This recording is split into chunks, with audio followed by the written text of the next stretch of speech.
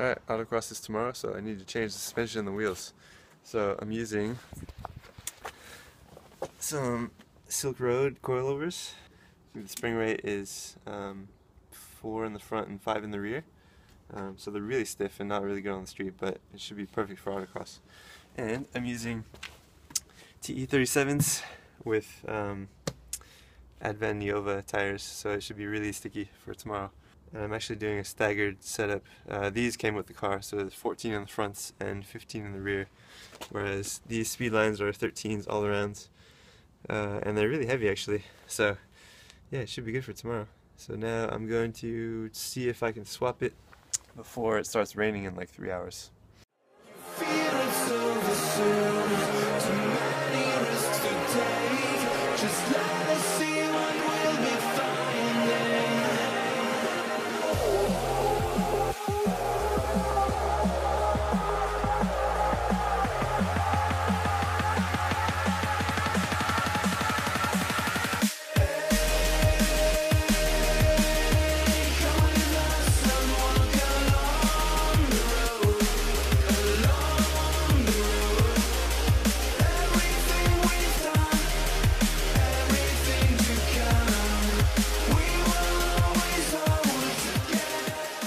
I want to keep it a little high so that, you know, when I hit bumps and stuff I don't scrape, because these are a lot wider than stock, and the inside on full lock kind of scrapes, just so you know.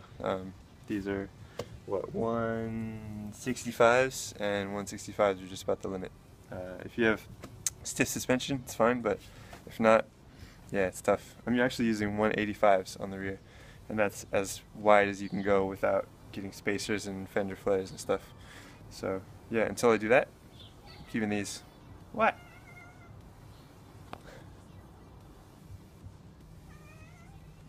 Alright, so that only took 15 minutes, or like 13 minutes on the GoPro. So yeah, new coilovers are in and the wheels are swapped. So I'll do that to all 4 sides and see how we're looking.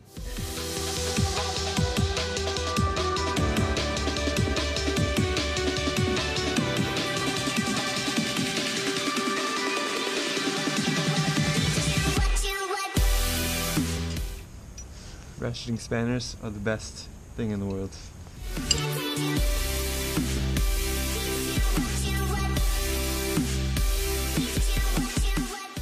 And as you can see, the rear moves all over the place because this whole rear assembly was from the Suzuki AutoWorks. They just moved everything from the front of the car to the back, and they kept all the mounts. Hi, cat.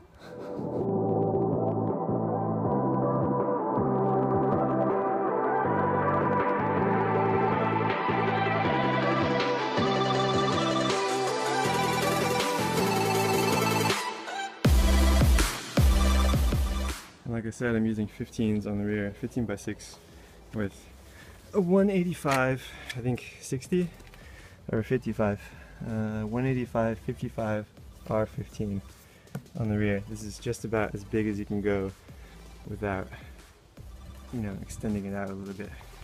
So we'll see what these look like on there.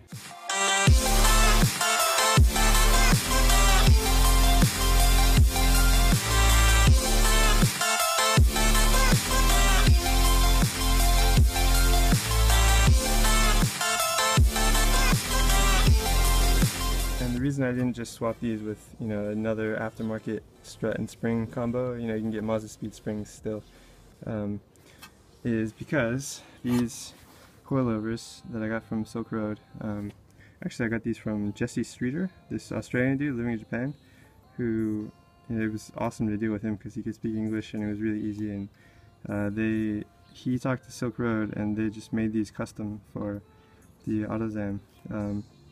It's not on the website or anything, you just have to contact them and ask for it. And the only way to contact them was through Jesse Streeter, so thanks. And so I got these because they're height adjustable, so I could drop it down or adjust it. Like right now I have it adjusted as high as it goes on the rear because I'm using the 185s and they're insane.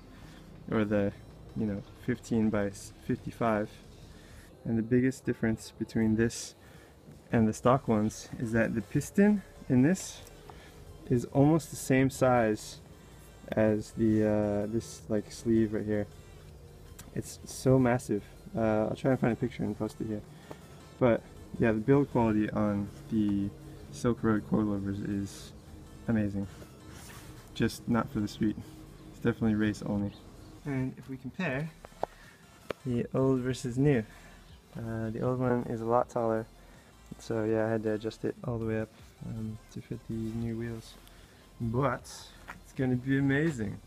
Yeah, Cat loves it. I don't know, what do you guys think? Improvement? Yeah, should be good. Farewell, Ling Longs. Actually, the Ling Long tires weren't too bad. The wheels are so small, and you know, you have to get certain, like a narrow size to fit in the wheel well, because this is gonna scrape on full lock. So you have to get some weird tires, but the Ling Longs were pretty good. These are just gonna be better. And by the power of editing, I am done. It only took about maybe an hour and a half, something like that, because I stopped to shoot video and stuff. But yeah, should be ready for tomorrow. Should be very stiff and very sticky and slightly more powerful than it was. And better brakes too. All the stuff I have now is exactly what I wanted to do to the car. You know, new brakes, new suspension, tires, wheels, new turbo, more power. So it's all finally on, and I can test it tomorrow at Autocross and see if it was really worth it and if I'm happy. So hopefully I am. We'll see. Now I'm going to cut straight to Autocross.